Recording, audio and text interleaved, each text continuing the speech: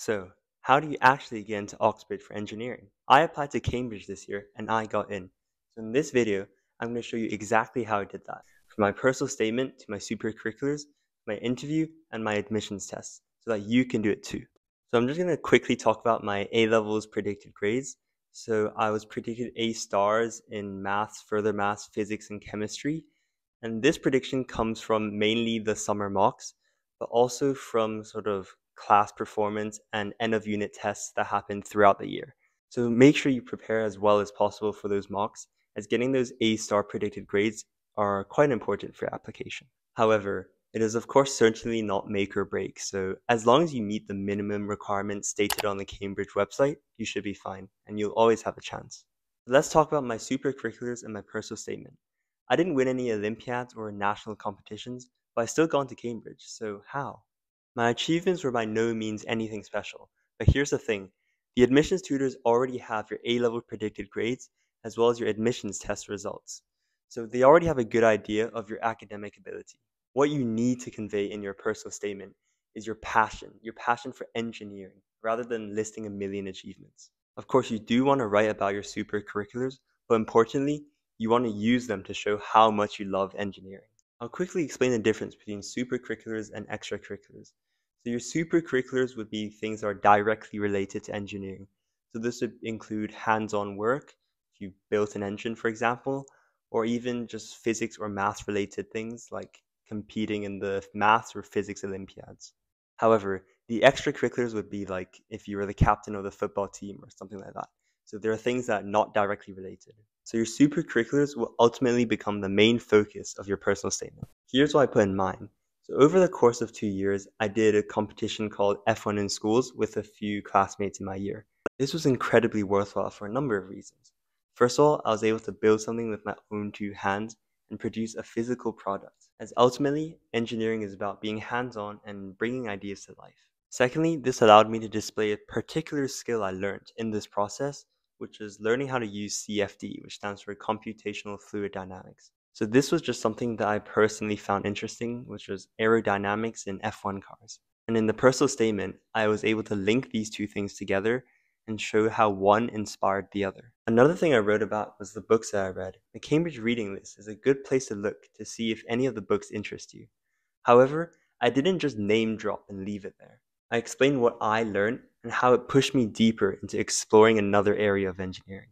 For example, one of the books that I wrote about was actually a physics textbook, and it was on classical mechanics. I talked about how I worked through some mechanics problems, and then how this then inspired me to look into Lagrangian mechanics. This showed my desire to go beyond the syllabus and look into further topics that I'm interested in. These are some of the more important parts of your personal statement. I'd also advise not spending too much characters on your extracurriculars, as they are one of the less important parts, and your characters are really valuable. Some people may say that your interviewers won't read your personal statements, but in my experience, that's not true. However, it is true that it won't become a deciding factor by any means, and even in the interview, it will only play a very minor part in it. But it's still worth writing a very good personal statement, not only for your other universities, but also so that you're prepared in case the interviewers ask you a question on it during the interview. I submitted my personal statement a few days before the Oxbridge UCAS deadline, which was I think October 15th this year, around the same time as I sat my admissions test, the ESAT. So let's talk about the admissions test. For Cambridge, you have to sit the ESAT, and for Oxford, it's the PAT. For these tests, make sure that you're preparing early and as well as possible. I must say, the admissions tests, along with the interview, form the most important parts of your application.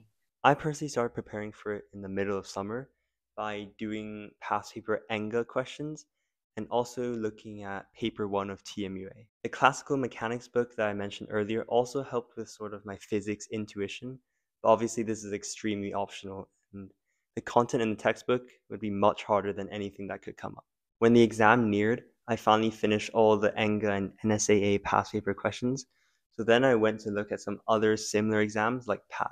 And so if you're doing PAT, you could also try some ESAT questions. Some people ask about if STEP is worth it to prepare for the ESAT or even the PAT, and I'd say definitely not. It's probably way too hard. Of course, it'll improve your math ability, but the skills that they're trying to test are completely different.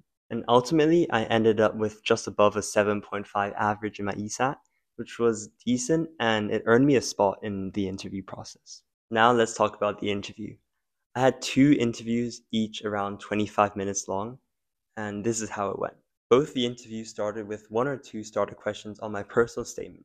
So that's why you have to make sure not only do you know what you've written well, but that you can also explain it. This went on for about 5 minutes, and then it was straight into the technical questions. This is what almost all Oxbridge engineering interviews are like, which you can see if you search up a mock interview, for example, online on YouTube, as the colleges sometimes post some examples. Obviously, I can't share the specifics on my questions, but they were generally really physics heavy. Most of the questions they asked were a twist on A-level content, so it definitely won't be impossible to answer for you. You must also remember that the interview will try to guide you through it and won't just stay silent and leave you helpless if you get stuck. The interviewer wants to see how you think, so make sure you're explaining your thought process thoroughly and clearly. Practice is of course important for the interview, so I found my mock interviews with my teachers extremely useful. So if possible, try to get some mock interviews from your teachers, or even just ask your friends if you want to interview each other. This will force you to learn how to explain your thinking out loud and also to think on the spot. I also scoured the internet for past interview questions and also mock interviews, which gave me a good idea of what a real interview was actually like, and also the style of questions that they would usually ask. Do keep in mind that they can ask both maths and physics questions, but also even just general qualitative engineering questions. However, in my experience, it's usually technical physics questions that are asked. So these would be things like mechanics, electricity, or even graph sketching when it comes to maths. Now, I do want to add that a website that I found really useful when I was preparing was iwanttostudyengineering.com, which is Cambridge's own website for preparing for interviews. I'll put the link in the description below. This was genuinely quite useful. On there is just a collection of questions that can help you prepare for your interview. So how did my interview actually go? Well, I wasn't too sure, to be honest, and I didn't know how to feel about it.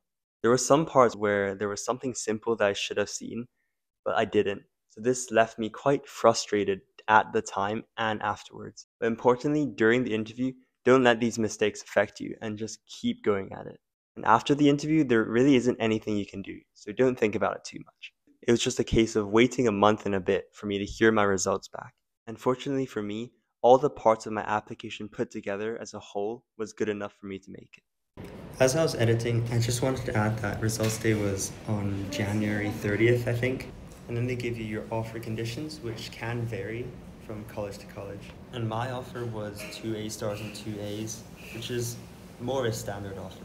So all that was left for me to do was to meet the grades. Let me know in the comments below which section I should go deeper into, and I'll make another video on it. So stay tuned and subscribe.